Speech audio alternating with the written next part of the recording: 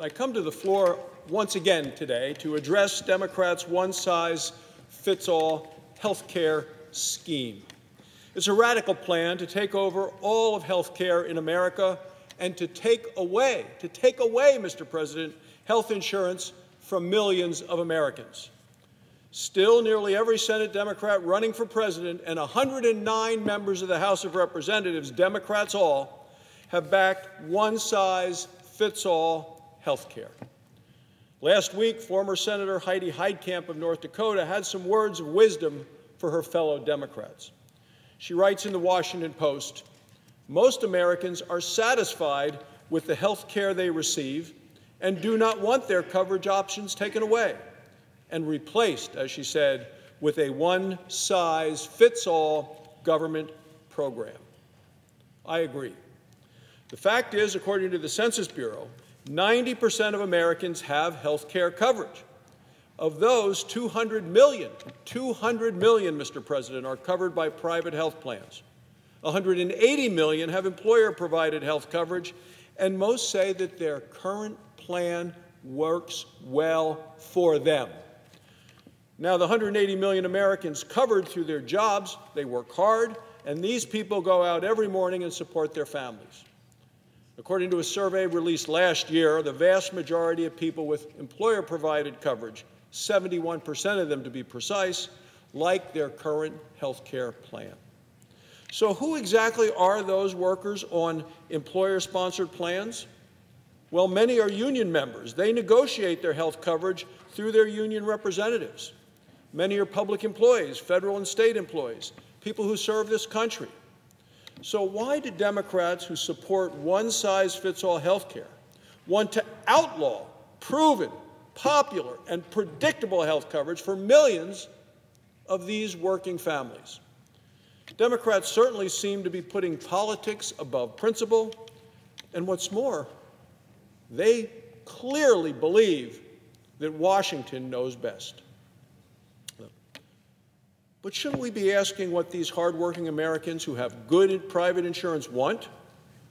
Well, shouldn't we ask them what's best for them, what's best for their families? Let's take the Teamsters Union, for example.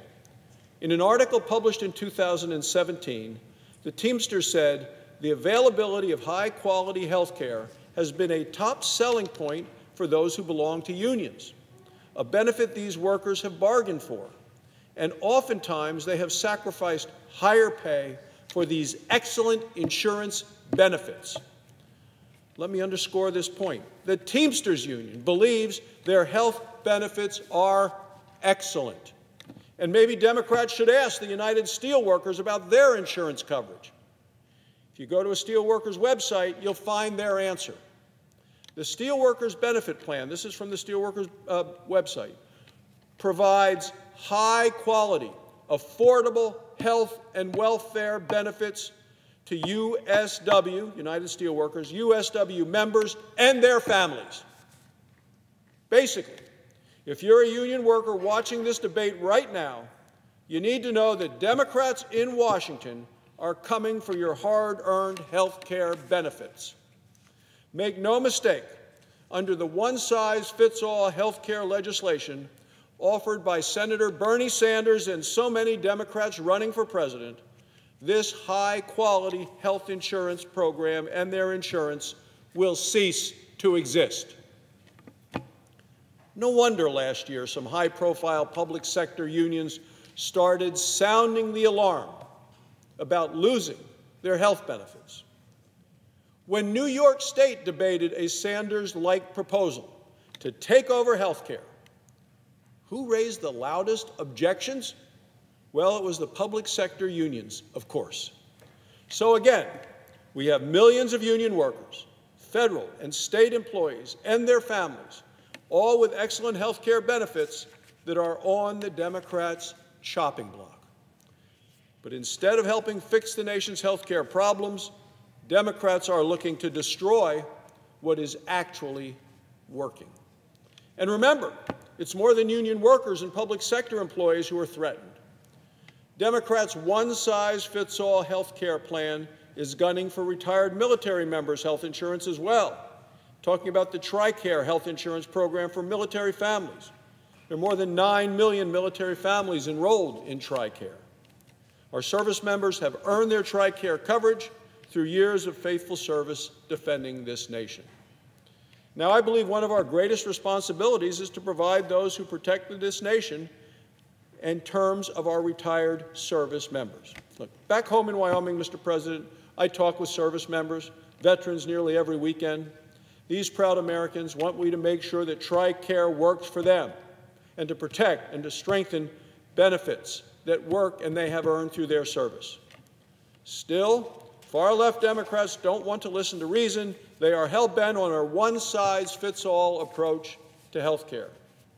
And, Mr. President, it's especially ironic that Democrats even want to ban Obamacare plans, the plans they voted for, they put in place. It's less than a decade since Democrats passed Obamacare, and now they want to repeal it and replace it, basically saying Obamacare has failed. For years, I've come to the floor to discuss the shortcomings of Obamacare. Every time Republicans have offered to improve health care, we've heard from the Democrats that Obamacare is off limits and they can't possibly make any changes to that law. But now that Democrats are running for president, well, suddenly they're singing a different tune. They're done defending Obamacare. In fact, Democrats are happy to repeal Obamacare so they can replace it with a one-size-fits-all health care plan for America. Senator Heitkamp is actually warning them not to cast aside Obamacare and start all over again with a one-size-fits-all plan. Well, Mr. President, let me just say, as a doctor, as a physician who has taken care of patients for decades, my focus continues to be on improving health care for Americans, patients, and for their families. Americans want to focus on real health care reforms that make a difference for them, for their families, in terms of the cost and in terms of the quality of their care. These are the issues that Republicans are working on right now: protecting patients with pre-existing conditions, lowering prescription drug costs, and ending surprise medical bills. Mr. President, surprise medical bills are bills patients receive that come out of nowhere. These bills are an unfair financial burden on many families, completely unexpected medical costs that they can't afford and aren't expecting. And just last week, I was at the White House with President Trump announcing a plan to help patients by ending these surprise bills. Republicans also remain committed, Mr. President, to protecting patients with pre-existing conditions and to lowering the cost of prescription drugs. So Democrats have a choice to make. They can follow the far-left Democrats pushing their radical one-size-fits-all approach to health care. And again, this extreme scheme will mean the loss of health insurance coverage for millions and millions and millions of hardworking people. Union workers and their families, members of our veterans, people that have helped protect and save this country, federal and state employees and their families, and all of the Americans who are currently enrolled in Obamacare plans. A better option for Democrats is to work with Republicans on common sense, bipartisan solutions, real reforms that improve health care for all Americans. Let's reject one-size-fits-all health care that will make Americans pay more to wait longer for worse care. That's the key, Mr. President. One-size-fits-all health care. I will tell people listening in today, Mr. President, you will pay more to wait longer for worse care. It's time to reject a one-size-fits-all care for Americans. Let us work together to give all patients the care they need from a doctor that they choose at lower costs.